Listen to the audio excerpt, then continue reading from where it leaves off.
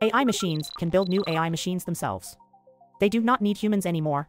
True and false both, actually. From a technical perspective, yes, it is possible. You can have one Siri phone speaking to another Siri phone. In the same way, you can tell ChatGPT to program another algorithm to do XYZ. Technically, it works, but what we found is that it tends to lead to eventual model collapse. So there was a piece of research done in 2023, and it's called the curse of recursion. This is an experiment where we used a self-feeding process where one AI is fed with the outputs from another AI. Eventually, both AI started producing rubbish and both models just collapsed. This actually highlights the importance of having a human-in-the-loop approach, or what in AI terms we call reinforcement learning with human feedback.